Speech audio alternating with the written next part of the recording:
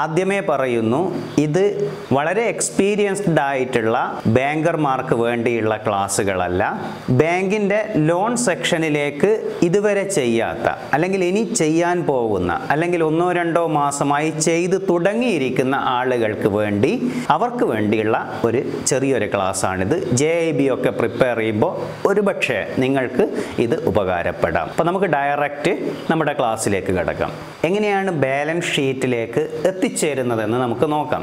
ഏതൊരു സ്ഥാപനത്തിനും ഒരു സാമ്പത്തിക വർഷം ഏപ്രിൽ മുതൽ മാർച്ച് വരെ എത്ര കച്ചവടം നടന്നു എന്നുള്ളതാണ് ഒന്നാമത്തെ ഫാക്ടർ. 100 ലക്ഷം രൂപയുടെ കച്ചവടം നടന്നു എന്ന് വിചാരിക്കുക. അതിനെയാണ് നമ്മൾ സെയിൽ എന്ന് പറയുന്നത്. സാമ്പത്തിക വർഷം ആരംഭിക്കുമ്പോൾ അവരുടെ കയ്യിൽ എത്രയായിരുന്നോ സ്റ്റോക്ക് ഉണ്ടായിരുന്നത്, അതിനെയാണ് നമ്മൾ ഓപ്പണിംഗ് സ്റ്റോക്ക് എന്ന് പറയുന്നത്. ഈ വർഷം തുടക്കത്തിൽ 20 ലക്ഷം രൂപയുടെ സ്റ്റോക്ക് അവരുടെ കയ്യിലുണ്ട്. 60 ലക്ഷം രൂപയുടെ സാധനം അവർ പർച്ചേസ് ചെയ്യുന്നു. കച്ചവടമൊക്കെ കഴിഞ്ഞ് മാർച്ച് 31 ആവുമ്പോൾ അവരുടെ കയ്യിൽ ഇപ്പോൾ ഏകദേശം 15 ലക്ഷം രൂപയുടെ സ്റ്റോക്ക് ബാക്കിയുണ്ട്. തുടക്കത്തിൽ 20 ലക്ഷം രൂപ അവരുടെ കയ്യിൽ സ്റ്റോക്ക് ഉണ്ടായിരുന്നു. 60 ലക്ഷം രൂപയുടേത് അവർ മേടിച്ചു. 20 ലക്ഷം എല്ലാം കഴിഞ്ഞപ്പോൾ 15 ലക്ഷം രൂപയുടെ സ്റ്റോക്കാണ് അവരുടെ കയ്യിലുള്ളത്. റോ മെറ്റീരിയൽസ് കൺസ്യൂംഡ് എന്ന് പറയുന്ന ഒരു ക്വാണ്ടിറ്റി ഉണ്ട്.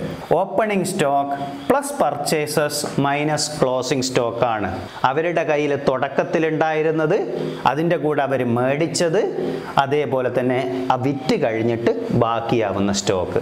Opening stock plus purchases minus closing stock, അതിനെയാണ് നമ്മൾ റോ മെറ്റീരിയൽസ് കൺസ്യൂംഡ് എന്ന് പറയുന്നത്. ഇവിടെ നമുക്ക് വരിക 20 + 60 80, 80 - 15 എന്ന് പറഞ്ഞാൽ 65 വരും. ഇത് ഇവരുടെ ചെലവാണ് ഈ വർഷത്തെ. ഇനി ട്രാൻസ്പോർട്ടേഷൻ കോസ്റ്റ്, നമ്മൾ ലോറിക്ക് കൊണ്ടുവരുന്നു, കൂലി, അതായത് സാധനങ്ങൾ എത്തിക്കണമെങ്കിൽ കൂലി കൊടുക്കേണ്ടി വരുന്നു. എല്ലാം കൂടെ 5 ലക്ഷം രൂപ നമുക്ക് അങ്ങനെയും ചെലവുണ്ട് എന്ന് വിചാരിക്കുക. ഈ രണ്ടും കൂട്ടിയതാണ് നമ്മുടെ ടോട്ടൽ കോസ്റ്റ്. 70 ലക്ഷം രൂപ എനിക്ക് ചെലവുണ്ട്. എൻ്റെ വരുമാനം 100 ലക്ഷം രൂപയാണ്. 70 ലക്ഷം രൂപയാണ് എൻ്റെ ചെലവ്. ഈ സെയിലിൽ നിന്ന് ഈ വാല്യൂ കുറച്ചാൽ എനിക്ക് കിട്ടുന്നതിനെയാണ് നമ്മൾ ഗ്രോസ് പ്രോഫിറ്റ് എന്ന് പറയുക. 100 - 70 30 ലക്ഷം രൂപയാണ് എൻ്റെ കമ്പനിക്ക് ഗ്രോസ് പ്രോഫിറ്റ് ആയിട്ട് വരുന്നത്. ഇനി ഈ 30 ലക്ഷം രൂപ എനിക്ക് ലാഭമായി എടുക്കാൻ പറ്റില്ല. എന്തിനൊക്കെ എനിക്ക് ചെലവ് വരും?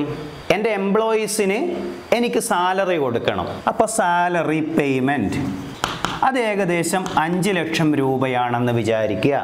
വാടക കൊടുക്കണം, റെൻറ്റ്, ഗോഡൗണിനും ഷോപ്പിനും ഒക്കെ റെൻറ്റ് കൊടുക്കണം.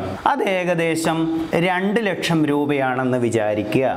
ഓഫീസ് എക്സ്പെൻസ് ഉണ്ടാവും, അത് 1 ലക്ഷം രൂപയാണെന്ന് വിചാരിക്കുക. ഇങ്ങനെ ഒരുപാട് ചെലവുകൾ ഉണ്ടാവും. ഒരു വസ്തുവിൻ്റെ വില വർഷാവർഷം കുറഞ്ഞു വരും. ഡിപ്രീസിയേഷൻ ഏകദേശം നമ്മൾ അതും 1 ലക്ഷം ആണെന്ന് കരുതുക. അങ്ങനെ എല്ലാം കഴിഞ്ഞതിന് ശേഷം 30 ലക്ഷം രൂപയിൽ നിന്ന് ഒരുപാട് ചെലവുകൾ ഉണ്ടാവും. ആ ചെലവുകളെല്ലാം കഴിഞ്ഞാൽ 5 2 7 7 2 9 21 ലക്ഷം രൂപ ബാക്കി വരും. ഈ 21 ലക്ഷം രൂപയിൽ ടാക്സ് അടച്ചു കഴിഞ്ഞ് ബാക്കിയുള്ള എമൗണ്ടിനെയാണ് നമ്മൾ നെറ്റ് പ്രോഫിറ്റ് എന്ന് പറയുന്നത്. ഈ നെറ്റ് പ്രോഫിറ്റ് 21 ലക്ഷം രൂപയിൽ നിന്നെല്ലാം കഴിച്ച് ഫേമിൻ്റെ പ്രോഫിറ്റ് ആയിട്ട് എത്രയാണോ വരുന്നത് അതിനെയാണ് നമ്മൾ നെറ്റ് പ്രോഫിറ്റ് എന്ന് പറയുന്നത്. അത് ഏകദേശം ഒരു 18 ലക്ഷം രൂപയാണെന്ന് കരുതുക. അതിനകത്ത് നിന്ന് ഒരു 10 ലക്ഷം രൂപ അവരുടെ ആവശ്യത്തിനെടുക്കും. അതിനെയാണ് നമ്മൾ വിഡ്രോയൽ എന്ന് പറയുന്നത്. ബാക്കി 8 ലക്ഷം രൂപ അവർ ഫേമിലേക്ക് തന്നെ തിരിച്ചിടും. അതാണ് അതിൻ്റെ ലാഭം. ഇനി പാർട്ട്ണർഷിപ്പ് ഫേം ആണെങ്കിൽ ഈ 18 ലക്ഷം രൂപ 2 പാർട്ട്നേഴ്സ് ഈക്വൽ ആണെങ്കിൽ അവർക്ക് 9 ലക്ഷവും 9 ലക്ഷമായിട്ട് അവരവരുടെ മൂലധനത്തിലേക്ക് വരവ് വെക്കും. നേരെ മറിച്ച് 3 പേരുണ്ടെങ്കിൽ 6 ലക്ഷം 6 ലക്ഷം 6 ലക്ഷം വെക്കും. ഇതാണ് നമ്മുടെ പ്രോഫിറ്റ്, സർപ്ലസ് അഥവാ നെറ്റ് പ്രോഫിറ്റ് എന്ന് പറയുന്നത്. ഇതാണ് നമ്മുടെ ബാലൻസ് ഷീറ്റിലേക്ക് ട്രാൻസ്ഫർ ചെയ്യുക. ഇങ്ങനെയാണ് നമ്മൾ ബാലൻസ് ഷീറ്റിലേക്കുള്ള ഫിഗർ എടുക്കുന്നത്. ഇനി ബാലൻസ് ഷീറ്റിലുള്ള ഓരോ കണ്ടന്റിനെയും നമ്മൾ അനലൈസ് ചെയ്ത് നോക്കാം.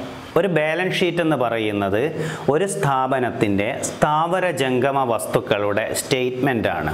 മാർച്ച് 31-ാം തീയതി ഓരോ വർഷത്തിൻ്റെയും സാമ്പത്തിക വർഷം അവസാനിക്കുമ്പോൾ ആ സ്ഥാപനത്തിന് എത്ര അസറ്റുകളുണ്ട്, എത്ര ലയബിലിറ്റികളുണ്ട്, അതുപോലെ തന്നെ അതിൻ്റെ ആസ്തികൾ എത്രയാണ്, അതിൻ്റെ കടം എത്രയുണ്ട് എന്നൊക്കെ കൃത്യമായി രേഖപ്പെടുത്തി വെക്കുന്ന ഒരു പ്രത്യേക ഡേറ്റിൽ അതിൻ്റെ ആ കമ്പനിയുടെ ചിത്രമാണ് അതിൻ്റെ ബാലൻസ് ഷീറ്റ് എന്ന് പറയുന്നത്. ആ ബാലൻസ് ഷീറ്റിൽ നമ്മൾ സാധാരണയായി 2 കോളത്തിലാണ് തിരിക്കുക. ഇടത് ഭാഗത്തുള്ളത് അതിൻ്റെ ലയബിലിറ്റിയാണ്, അത് കൊടുക്കാനുള്ളതാണ്. വലത് ഭാഗത്തുള്ളത് അതിൻ്റെ അസറ്റാണ്, അതായത് അതിൻ്റെ ആസ്തികളാണ്. അപ്പോൾ നമുക്ക് ഡയറക്റ്റ് ബാലൻസ് ഷീറ്റിലേക്ക് കടക്കാം. സാധാരണ നമ്മൾ ബാലൻസ് ഷീറ്റുകളെ 2 കോളങ്ങളായിട്ടാണ് തിരിക്കുക. ഇടത് ഭാഗത്ത് ലയബിലിറ്റീസും വലത് ഭാഗത്ത് അസറ്റുമാണ് സാധാരണ നമ്മൾ അതിനകത്തേക്ക് രേഖപ്പെടുത്തുക. നമ്മൾ ഏത് ഷോപ്പ് തുടങ്ങുമ്പോഴും അവിടെ ഒരു കമ്പ്യൂട്ടർ ഉണ്ടാവും, ഒരു മേശയുണ്ടാവും, ത്രാസുകൾ ഉണ്ടാവും. അതൊരിക്കലും കച്ചവടം ചെയ്യുന്ന വസ്തുക്കളല്ല, പക്ഷേ കച്ചവടത്തിന് വേണ്ടി സഹായിക്കുകയും അത് അതിൻ്റെ ഫിക്സഡ് അസറ്റാണ്. കച്ചവടത്തിൻ്റെ അവസാനം വരെ അതവിടെ ഉണ്ടാവുകയും ചെയ്യും. അത്തരം അസറ്റുകളെ, ഒരു കമ്പനിക്ക് ഉണ്ടായിരുന്ന ആസ്തികളെയാണ് നമ്മൾ ഫിക്സഡ് അസറ്റ് എന്ന് പറയുന്നത്. അപ്പോൾ അസറ്റിൻ്റെ കൂട്ടത്തിൽ ആദ്യത്തെ കാറ്റഗറിയാണ് ഫിക്സഡ് അസറ്റ്.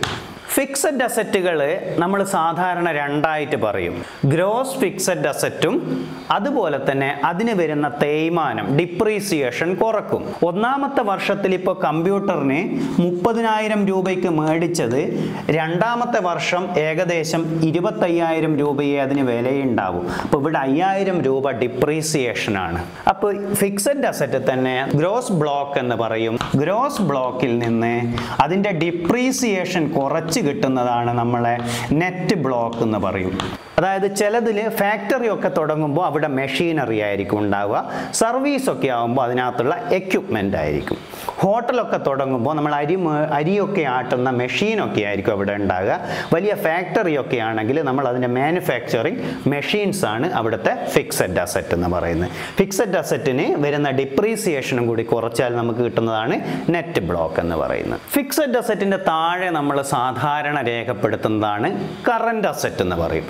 എന്താണോ നമ്മൾ ട്രേഡ് ചെയ്യുന്നത് അതിനെയാണ് നമ്മൾ കറൻറ്റ് അസറ്റ് എന്ന് പറയുക. ഒരു അരിക്കച്ചവടക്കാരനെ സംബന്ധിച്ചിടത്തോളം അയാളുടെ അയാളുടെ സ്റ്റോക്ക്, അതിനെയാണ് നമ്മൾ ഇൻവെൻട്രി അഥവാ സ്റ്റോക്ക് എന്ന് പറയുക. എന്താണോ അയാൾ ശേഖരിച്ച് വെച്ചിരിക്കുന്നത് വിൽക്കാൻ വേണ്ടി, അതിന് അയാളുടെ കടയിലപ്പോൾ ലൈവായിട്ട് ഉണ്ടായിരിക്കും. അത് വിറ്റ് കഴിഞ്ഞാൽ ഉടനെ അയാൾക്ക് പൈസ കിട്ടും. ഉടനെ അയാൾക്ക് പൈസയായി കിട്ടുന്നതിനെയാണ് നമ്മൾ സ്റ്റോക്ക് അഥവാ ഇൻവെൻട്രി എന്ന് പറയുന്നത്.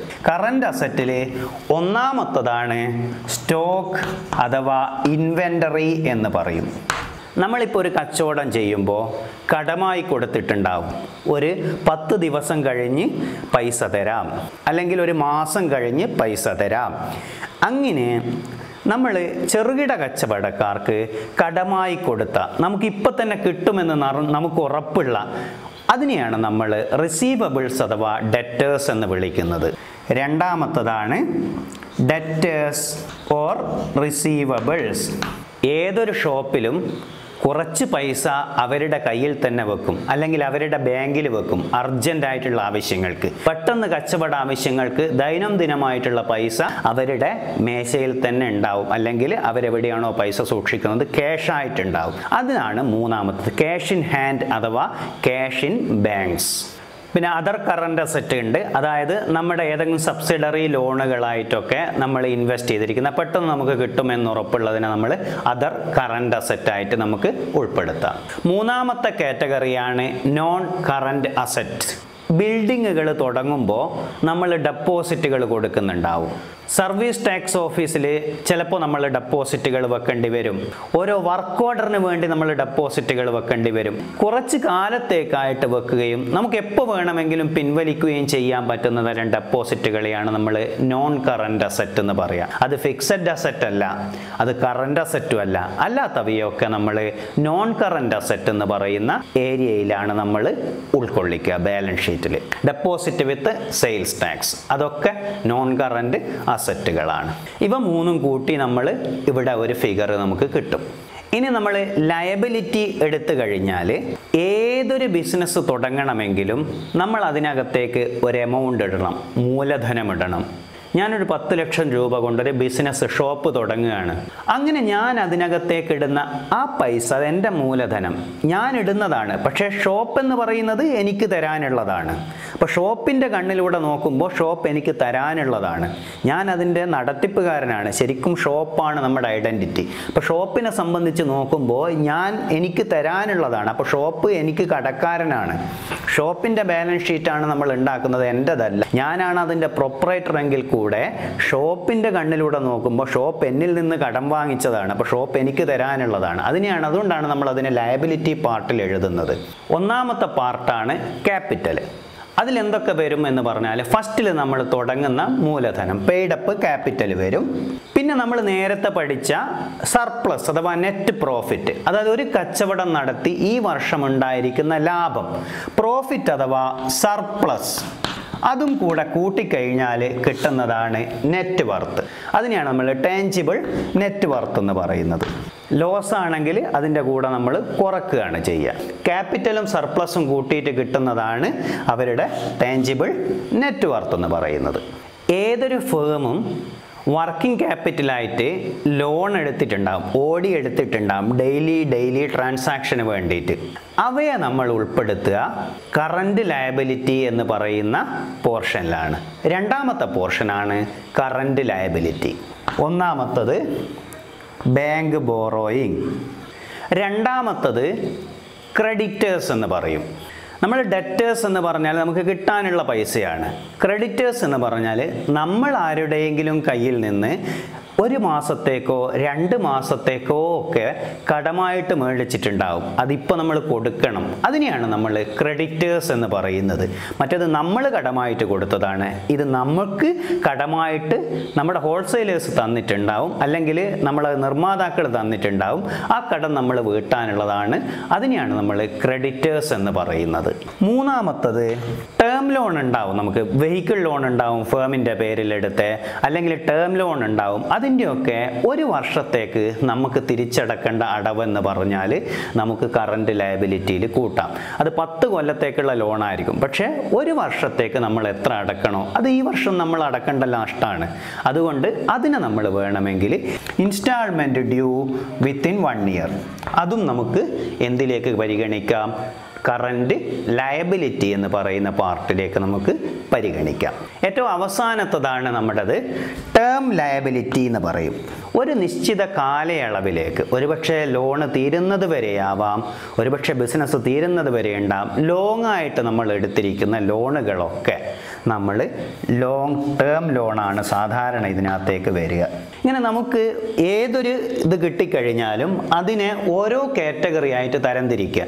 ഉദാഹരണത്തിന് ഒരാൾ പറയുകയാണ്, ഞാൻ ബിസിനസ് തുടങ്ങും, 10 ലക്ഷം രൂപയിട്ട് ഞാൻ ബിസിനസ് തുടങ്ങി എന്ന് പറഞ്ഞാൽ അയാളുടെ ക്യാപിറ്റൽ 10 ലക്ഷം. എനിക്ക് ഈ വർഷം 2 ലക്ഷം രൂപ ലാഭം ഉണ്ടായി എന്ന് പറഞ്ഞാൽ സർപ്ലസ് 2 ലക്ഷം. ഞാൻ അതിനകത്തുനിന്ന് ഒരു 3 ലക്ഷം രൂപ ഞാനൊരു ബാങ്കിൽ നിന്ന് ലോൺ എടുത്തിട്ടുണ്ട് എന്ന് പറഞ്ഞാൽ അയാളുടെ ബാങ്ക് ബോറോയിങ്സിൻ്റെ കോളത്തിൽ നമ്മൾ 3 എഴുതും. അതുപോലെ തന്നെ അയാൾ പറയാം, ഞാൻ ഒരാൾക്ക് കൊടുക്കുവാൻ വേണ്ടി ഞാൻ ആകെ 2 ലക്ഷം രൂപ ഞാൻ ഒരാൾക്ക് കൊടുക്കാനുണ്ട്, അതായത് എൻ്റെ ബിസിനസ്സിൽ നിന്ന് കടം കൊടുക്കാനുണ്ടെന്ന് പറഞ്ഞാൽ നമ്മളിവിടെ 2 ലക്ഷം എഴുതും. ഇതേപോലെ തന്നെ ഓരോന്നും നമ്മളിങ്ങനെ തരംതിരിക്കുക. അയാൾ പറയുകയാണ്, ഞാൻ ചിലവാക്കിയ 10 ലക്ഷത്തിൽ നിന്ന് 3 ലക്ഷം കൊണ്ടാണ് ഞാൻ അവിടെ കസേരയും മേശയും ടേബിളും എല്ലാം അതിൻ്റെ ഇൻറ്റീരിയറും ഒക്കെ ചെയ്തതെന്ന് പറഞ്ഞാൽ നമ്മൾ ഗ്രോസ് ബ്ലോക്ക് 3 ലക്ഷം എഴുതും. അതിൻ്റെ തേയ്മാനം ഏകദേശം 50,000 രൂപ കഴിഞ്ഞ് ഇപ്പം അതിന് 2 ലക്ഷം ഉള്ളൂ, 2,50,000 ഉള്ളൂ എന്ന് പറഞ്ഞാൽ നമ്മൾ അതിൻ്റെ നെറ്റ് ബ്ലോക്ക് 2,50,000 എന്നെഴുതും. എന്നിട്ട് അയാൾ പറയുകയാണ്, എൻ്റെ കയ്യിൽ ഇപ്പം 31/3 ഏകദേശം സ്റ്റോക്കായിട്ട് 3 ലക്ഷം രൂപയുണ്ടെന്ന് പറഞ്ഞാൽ നമ്മൾ സ്റ്റോക്കിൻ്റെ കള്ളിയിൽ 3 ലക്ഷം എഴുതും. ഇനി അയാൾ പറയാം, എനിക്ക് കിട്ടാനുള്ള പൈസ, മാർക്കറ്റിൽ നിന്ന് എനിക്ക് കിട്ടാനുള്ള പൈസ എന്ന് പറയുന്നത് 1.5 ലക്ഷം രൂപയുണ്ടെന്ന് പറഞ്ഞാൽ നമ്മൾ ഡെറ്റേഴ്സിൽ 1.5 ലാക്ക് എഴുതും. അയാൾ പറയാണ് എൻ്റെ കയ്യിൽ ഇപ്പോൾ 50,000 രൂപ ക്യാഷ് ആയിട്ടുണ്ട്, എൻ്റെ കയ്യിലും മേശയിലും ഒക്കെ ആയിട്ട് 50,000 ഉണ്ട് എന്ന് പറഞ്ഞാൽ നമ്മൾ ഇവിടെ 50,000 രൂപ അയാളുടെ ക്യാഷ് ഇൻ ഹാൻഡിലേക്ക് ഇട്ട് കൊടുക്കും. ഇങ്ങനെ ഓരോ കോളത്തിലും തരംതിരിച്ച് ഇവിടെയും കൂടി ബാലൻസ് ചെയ്ത് എഴുതി കഴിഞ്ഞാൽ നമുക്ക് കിട്ടുന്നതാണ് ഒരു കമ്പനിയുടെ ആ ഒരു പ്രത്യേക വർഷത്തിലുള്ള ബാലൻസ് ഷീറ്റ് എന്ന് പറയുന്നത്. ഇനി ഈ ബാലൻസ് ഷീറ്റ് വെച്ച് നമ്മൾ എങ്ങനെയാണ് അനലൈസ് ചെയ്യുന്നത് എന്നും കൂടെ, ഒരു ലോൺ എത്രമാത്രം അയാൾക്ക് എലിജിബിലിറ്റി ഉണ്ട് എന്നുള്ളത് എങ്ങനെയാണ് കാൽക്കുലേറ്റ് ചെയ്യുന്നതെന്നും കൂടെ നമുക്കൊന്ന് നോക്കാം. ടേൺ ഓവർ മെത്തേഡിലുള്ള ലോൺ എലിജിബിലിറ്റി കാൽക്കുലേഷനാണ് ഞാനിവിടെ പറയുന്നത്. നമ്മുടെ കയ്യിൽ 2020 ഓഡിറ്റഡ് ബാലൻസ് ഷീറ്റ് ഉണ്ട്, 2021 പ്രൊജക്റ്റഡ് ബാലൻസ് ഷീറ്റും ഉണ്ട്.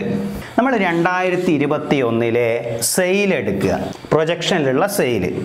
ആ സെയിൽ എന്ന് പറയുന്നത് ഏകദേശം 200 ലക്ഷം രൂപയാണ്. 2 കോടിയാണ് അവർ സെയിൽ കാണിക്കുന്നതെങ്കിൽ അതിൻ്റെ 25% എടുക്കുക. കാരണം 4 സൈക്കിളാണ് ഒരു സാമ്പത്തിക വർഷത്തിൽ ഉണ്ടാവുക എന്നുള്ള അസംഷൻ്റെ അകത്ത് ഒരു സൈക്കിളിന് അതിൻ്റെ 4/1 വേണ്ടു. ഏകദേശം 50 ലക്ഷം രൂപ നമുക്ക് കിട്ടും.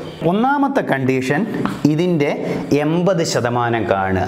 25%ൻ്റെ 80%, അതായത് 50ൻ്റെ 80% എന്ന് പറഞ്ഞാൽ 40 ലക്ഷം രൂപ. Condition number 1. രണ്ടാമത്തത് എന്താണെന്ന് പറഞ്ഞാൽ നെറ്റ് വർക്കിംഗ് ക്യാപിറ്റൽ നമ്മൾ കണ്ടുപിടിക്കണം. അതായത് 2020 ഓഡിറ്റഡ് ബാലൻസ് ഷീറ്റിൽ നിന്ന് നെറ്റ് വർക്കിംഗ് ക്യാപിറ്റൽ കണ്ടുപിടിക്കുക. നെറ്റ് വർക്കിംഗ് ക്യാപിറ്റൽ എന്ന് പറഞ്ഞാൽ current asset minus current liability. ഇത് നമ്മൾ കണ്ടുപിടിക്കേണ്ടത് ഈ വർഷത്തെ ഓഡിറ്റഡ് ബാലൻസ് ഷീറ്റിൽ നിന്നാണ്. സെയിൽ നമ്മൾ എടുക്കുന്നത് വരാൻ പോകുന്ന വർഷത്തിലുള്ള പ്രൊജക്റ്റഡ് ബാലൻസ് ഷീറ്റിൽ നിന്നാണ്. കാരണം നമ്മൾ ലോൺ കൊടുക്കുന്നത് വരാൻ പോകുന്ന വർഷത്തിന് വേണ്ടിയാണ്. പക്ഷേ നമ്മൾ അതിനകത്തേക്ക് നമ്മളെ കഴിഞ്ഞു പോയ വർഷത്തിലുള്ള പെർഫോമൻസും കൂടി നോക്കിയാണ് നമ്മൾ ലോൺ എത്ര കൊടുക്കും. ചില കേസുകളിൽ നല്ല അസറ്റ് ഉണ്ട്, അപ്പോൾ അതിന് കൂടുതൽ ലോണിൻ്റെ ആവശ്യം ഉണ്ടാവില്ല. അപ്പോൾ ഈ net working capital current asset minus current liability എന്ന് പറയുന്ന നമ്മുടെ ഓഡിറ്റഡ് ബാലൻസ് ഷീറ്റിൽ നിന്ന് നമുക്ക് ഏകദേശം 8 ലക്ഷം രൂപ കിട്ടി എന്ന് വിചാരിക്കുക. അങ്ങനെയാണെങ്കിൽ നമ്മൾ രണ്ടാമത്തെ കണ്ടീഷൻ എന്ന് പറഞ്ഞാൽ ഈ 25%-ൽ നിന്ന് നമ്മുടെ നെറ്റ് വർക്കിംഗ് ക്യാപിറ്റൽ കുറക്കുക. രണ്ടാമത്തെ കണ്ടീഷൻ 50 മൈനസ് 8 സമം 42 കിട്ടും. ഒന്നാമത്തെ കേസിൽ 40 ലക്ഷം കിട്ടി, അതായത് ഡയറക്റ്റ് 20% അഥവാ 25%-ൻ്റെ 80% എന്ന് പറയുന്നത് 40 ലക്ഷം കിട്ടി.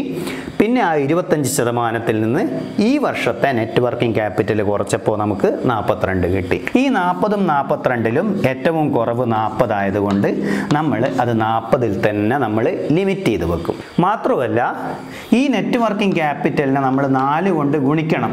ഈ കൺസിഡറേഷൻ ചിലതിൽ കേസിൽ എടുക്കില്ല. ടേൺ ഓവർ മെത്തേഡിൽ നമ്മൾ ശരിക്കും അത് എടുക്കേണ്ടതാണ്. ഈ 4 കൊണ്ട് നെറ്റ് വർക്കിംഗ് ക്യാപിറ്റലിനെ ഗുണിക്കുക, അതാണ് മാർജിൻ എന്ന് പറയുന്നത്. അപ്പോൾ 4×8 32. അപ്പോൾ ഇവിടെ ഒന്നാമത്തെ കേസിൽ നമുക്ക് 40 ലക്ഷം കിട്ടി, രണ്ടാമത്തെ രീതിയിൽ എടുക്കുമ്പോൾ നമുക്ക് 42 കിട്ടി, മൂന്നാമത്തത് അതിനെ 4 കൊണ്ട് ഗുണിച്ചപ്പോൾ നമുക്ക് 32 കിട്ടി.